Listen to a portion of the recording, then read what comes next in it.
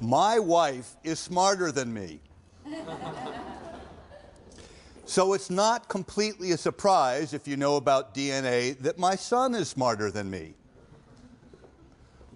I am not, however, the stupidest one in the house. Because, you see, we have a dog.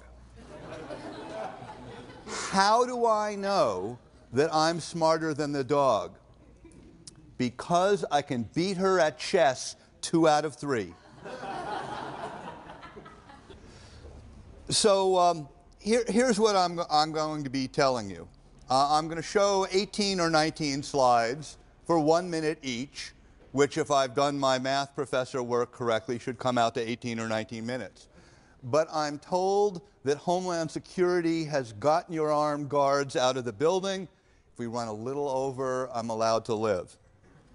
Now, what I'm going to tell you is that in science fiction, we see many different intelligent species interacting, fighting, cooperating, and sometimes falling in love against species boundaries. We've already heard about a musician who can make a Vulcan cry. It's to be humans and Vulcans and orcs and Ents and Klingons, you name it. On this actual planet, our DNA in every cell of your body combines the DNA of 4 different species, which are sort of, kind of people, depending how you define people. And it varies depending whether you're Euro-American or Asian, exactly what the balance of that DNA is. But your DNA includes the DNA from the Cro-Magnon people, maybe 200,000 years ago, the Neanderthal, who coexisted with us for a long time. We traded. I swear every once in a while I see someone who, if you took off the suit and tie, would look just like a Neanderthal. Also, you may never have heard this word before. You can Google it, Denisovian. D-E-N-I-S-O-V-I-A-N. Denisovians were discovered in Siberia, and they're sort of related to Neanderthals, and they're sort of related to us, and we didn't even know they existed until one finger bone was analyzed for its DNA. And the 4th homonym is the technical word for things which are sort of people-like, but different from chimpanzees and orangutans. The 4th hominin, we're not really sure in your DNA. It might be so-called Homo erectus from 2 or 3 million years ago in Africa. So by DNA, we're all Africans. So now the question arises, what can we learn about evolving a sustainable community from the vision of science fiction that I open with to the current research of trusted neuroscientists and molecular biologists? So what you got to do is Google the phrase, quote, "Is your gut conscious?" unquote, and you'll get some really far out stuff. Now, life as we know it, you can learn about that in any biology class. You can see it on the Nature Channel or the Discover Channel. How about life as we don't know it? So we use a tentative new definition of thinking designed to be applicable for humans, cetacea, whales and dolphins, corvids, crows and rooks are very, very smart birds. They make tools. Artificial intelligences, and extraterrestrial intelligences of any substrate, whatever they're made out of, superconductor, semiconductor, gas, liquid, solid, plasma beings that live inside of stars. Here's the definition of thinking.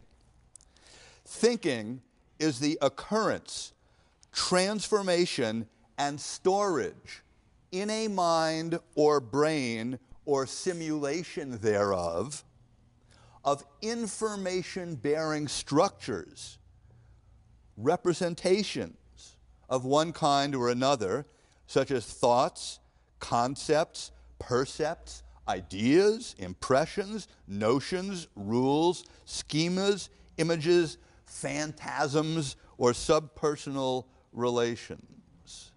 So, as you'd said in the introduction, we're going from the terroir of the San Gabriel Valley area, Los Angeles City, Los Angeles County, out into the universe.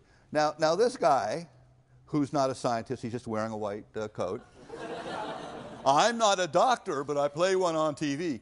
Had suggested that I could like segue smoothly from kitchen garden to how do you make a kitchen garden on Mars. But you know, that's thinking really small.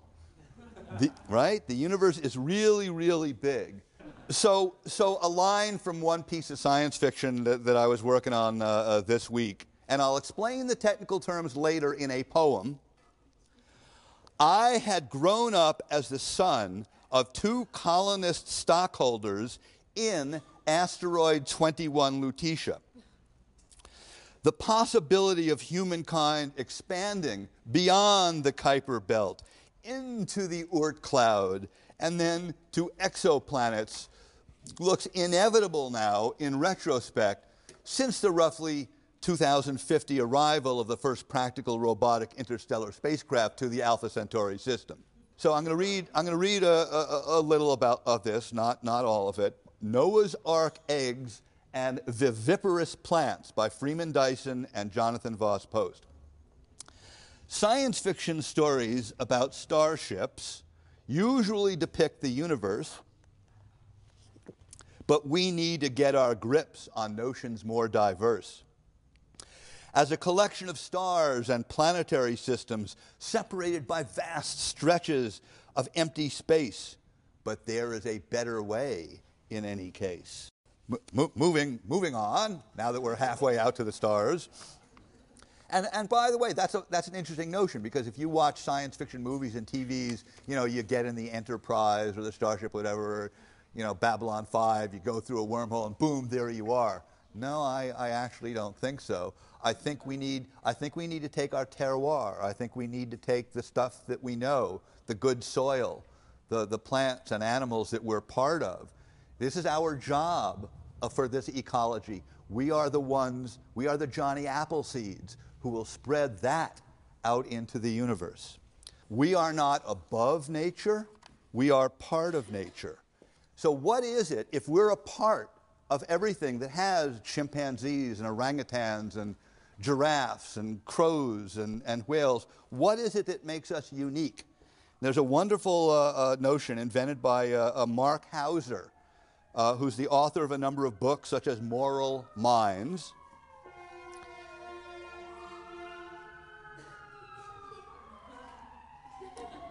And just like my friend Timothy Leary wasn't considered a complete crackpot because, after all, he'd been on faculty for psychology at Harvard, Mark Hauser may or may not be a crackpot, but he was on the faculty for psychology at Harvard.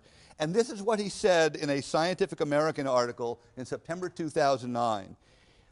First he talked about Charles Darwin. He said, Darwin argued that a continuity of minds exists between humans and other animals. It is a difference of degree and not kind, in Darwin's own words, a view that subsequent scholars living in squalor, you know, the pay isn't as good as it used to be. But mounting evidence by the experts in biology and botany and physiology, people who study the life on our little planet, say that there are a number of things that make us think differently, not necessarily better, but differently from every other creature on this planet. And he invented the term humaniqueness, which means human uniqueness. He said, if humans were observed by hypothetical aliens, if the flying saucers came down and looked at us objectively, they would say that there is a large mental gap that separates humans from their owners, the automobiles. Well, that's what you'd think if you look in Los Angeles, right? But what human beings would clearly have to any objective extraterrestrial observer is that we appear to have a system for creating new expressions, and that system is infinitely more powerful than those of all other living kinds. So unlike animal thoughts, which are pretty much anchored in the real immediate world of sensory experience, a lot of what we're thinking about has no direct connection to the physical world. And therefore, human beings alone ponder the likes of unicorns, aliens, nouns, verbs, infinity, or God. And therefore, our species alone creates soufflés, computers, guns, makeup, plays, operas, sculptures, equations, laws, religions, and TEDx events. So a lovely word relevant to everything we've been saying about the ecologies and the terroir is terraforming. Now, terraforming literally means earth-shaping. You talk about terraforming a planet, a moon, or some other body, which so far is the merely theoretical process of deliberately modifying its atmosphere, temperature, surface topography, or ecology to be similar to the biosphere of Earth to make it habitable to Earth life. Now, the term terraforming is also sometimes called planetary engineering. And you're going to be happy with that if you're happy with the economic engineering that we've seen in the last few years. You know, we crashed the world economy. Americans lost $12 trillion. Are you going to trust those guys with PhDs to, like, change the whole world? Just saying, just saying.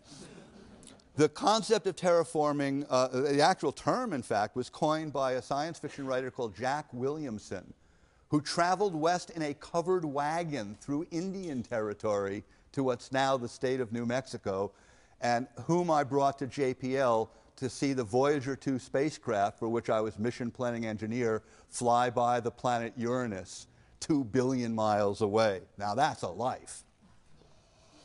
So Jack Williamson published this, that phrase and the story in 1942 in Astounding Science Fiction, which is now the magazine Analog. So one of my takeaway messages is you want to read some stuff, don't bother reading me.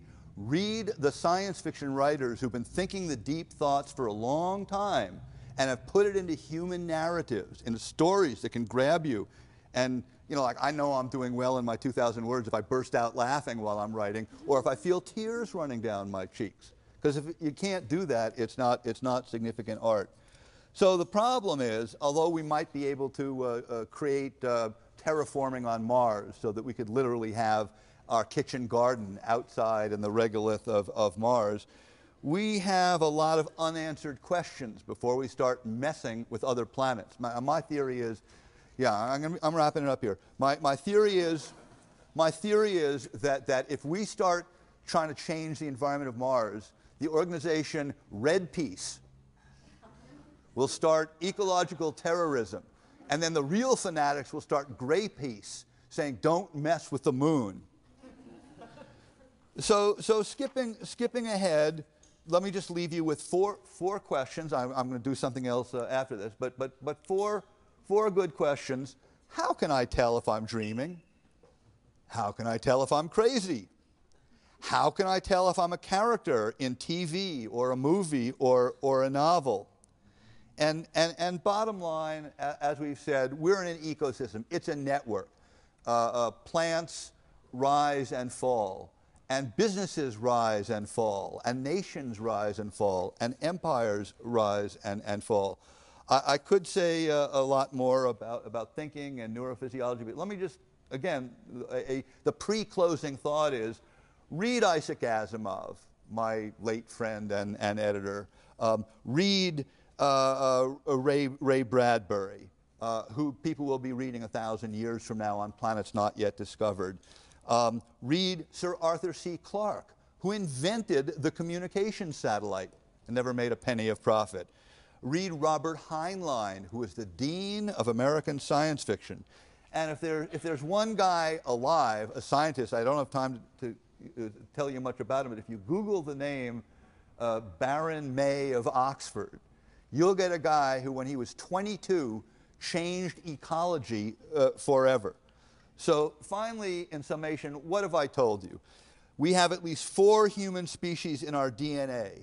It is our destiny to colonize moons and planets and the Kuiper Belt with our ecosystem. And along the way, we will discover what we really need to know in understanding sustainable communities. To sustainably go out to the stars, we are going to make Earth a better and more sustainable place.